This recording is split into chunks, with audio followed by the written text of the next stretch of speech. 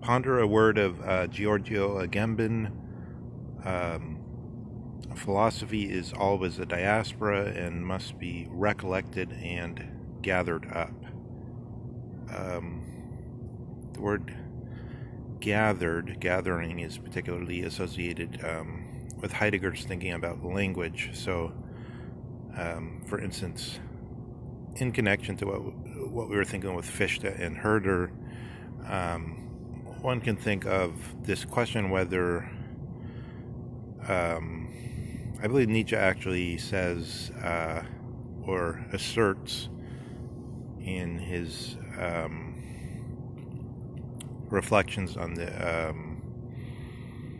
truth and Wahrheit und Lüge in the extramoral sense essay. He says that a word on its own is already a concept. So because we have some impression at a specific moment, and we link it to the word, and then we link that word to other impressions and other impressions and other impressions. So, for instance, a juniper tree, let's say, or think of some specific tree that you're familiar with, and then this word links many things together, whether very consciously or whether perhaps across hundreds of generations, thousands of generations even, if we go back into the 70,000 year period, which supposedly bridges the origin of language to ourselves. So gathering also can be taken in a more conscious and direct way. It seems very difficult that we can go into a word like Cyprus and put together all the collected experience of many generations. I mean, we can't even do that with our own experience.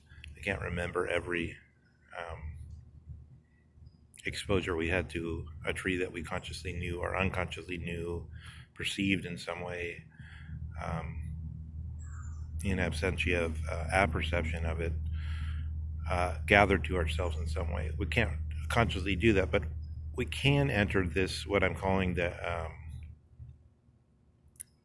genitive Christ, or the sort of this circle of generation gathering, possession, ownmostness, which comes every time we try to examine what seems, I think, to many first, and especially when you're younger, as a kind of here are the usual sites at the Spanish bull ring. So you think all the ideas to be thought have already been thought. There's some things to kind of work through, but they're basically all of a piece in some way. I think the more one struggles with this gathering up of the diaspora, one sees that's not the case, and that there's radically new horizons can open up, and the sphere those horizons describe can be pierced.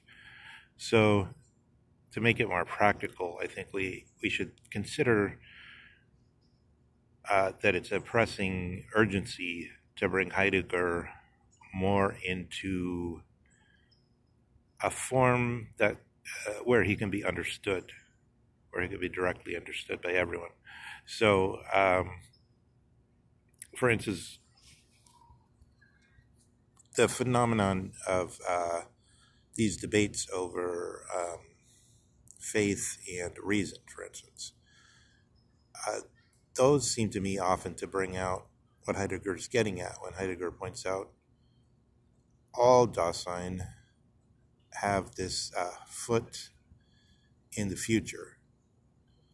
And this place of the future amounts to the place of religion. So there's various ways one can approach it, but say you treat God as a concept, then in the Catholic conditions. For instance, in the Catholic system, then we could get a question about what is presupposed in this concept. For instance, the problem of the omnipotence, or the total power over everything of God. And then in Thomas, this question is, why, if God can do anything, why isn't he doing all kinds of fantastical things all the time? And how is it there can be knowledge, and other such questions? Questions of contradiction within the conception of God come up. And then Thomas tries to put a halt to this by saying that God, through his own intellect, puts a limit on his omnipotence, such that, for instance, a triangle must have three sides. And even God can't make it otherwise because he limits himself deliberately with his intellect. So those are problems then that move in the orbit of one conception of God, specifically in this Catholic theological discussion. But we could discuss God in many ways, and not necessarily in some kind of strict conceptual way. Heidegger wants to say that such accruals of long, lengthy struggle with the nature of the universe, these become part of a given tradition, and they get connected to the word God in one tradition. They get connected to some other words in another tradition, so that the secularists, or the most devoted to a materialist science who denies a personality behind God, nonetheless has a set of beliefs about here's a law of nature, and now I'm going to go try to demonstrate that it's true, that this, which I'm drawing deductions from, this belief in a particular law about, say, in Galileo, from Galileo onward, the inertial frame of reference, which is at the core of mathematical physics.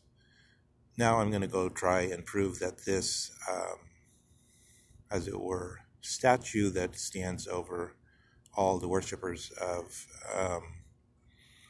natural science, as it can be founded in a mathematical physics, must admit this this founding myth of the inertial frame of reference, and we can look at everything according to that future that hovers and kind of shakes, like Zeus shaking his aegis up in the nebulous regions, and occasionally he hurls a lightning bolt and it thunders, and then there's been some great discovery in the medical field, or in let's say in the binary maths, where 0 plus 0 is 1 and 1 plus 1 is 0, which power all your computing devices. So in political terms, though, how do these teachings come to be? They come to be through universities and founding of universities. So one of the reasons this is so urgent is because you have a great war now in the universities of producing this future.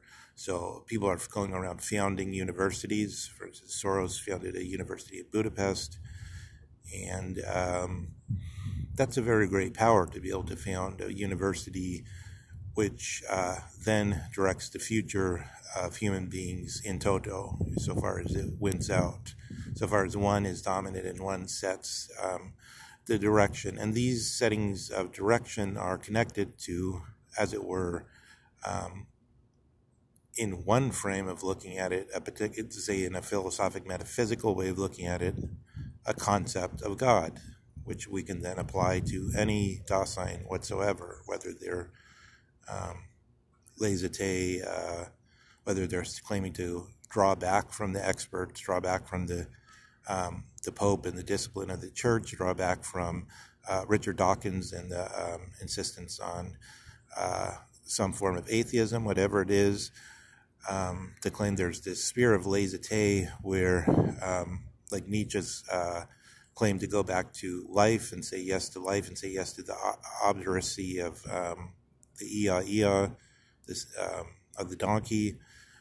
This going back to life, as signaled by laissez itself, brings us into this circle of thinking out of some future,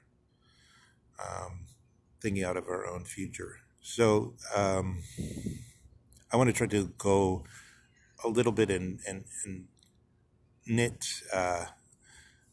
a more sturdy sweater over these concepts of what happens in the sciences between Aristotle, this theme where you can get it anywhere to some extent, but we want to make more Heideggerian, where the Aristotelian sciences became the modern Galilean sciences, and how we can try to produce another science, which is the science of the truth of being.